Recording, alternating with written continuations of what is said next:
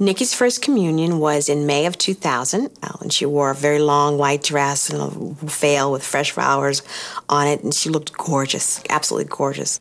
We had our entire family there, and his side of the family and all of the relatives. And, of course, some of her close friends from school were there, and we had a great big party afterwards just to celebrate, because it was something we both looked forward to for a very long time. For children, the transition into middle childhood marks a passage into a new phase of their cognitive development recognized by many religions and cultures. Some call it the age of reason, the age at which children are expected to determine right from wrong because their thinking abilities have matured enough to do so.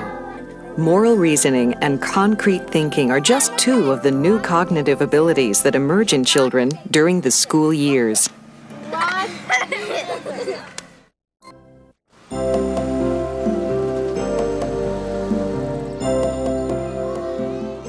During the early part of middle childhood, brain development makes possible a host of new cognitive skills that spur children on toward greater independence. School-age children begin to use thought processes that are more sophisticated, more logical, and more based in reality. They use more complex language, and they become more aware of their own thinking processes. They also become capable of moral reasoning. It is no accident that this is when a child's formal education begins, not only in North America, but around the world.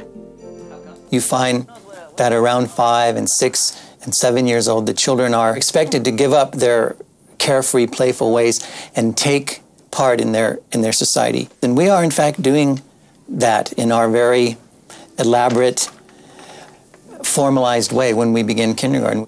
We're saying it's time for you to learn to write your name with pencil and paper and add and subtract. These are the survival skills of our society.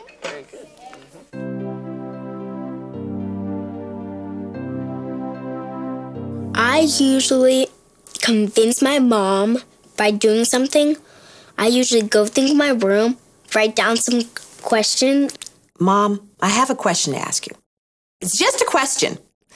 And I instantly know it's usually to see why I've made a certain decision, what it's all about. And she'll start asking, well, if you won't let me do that,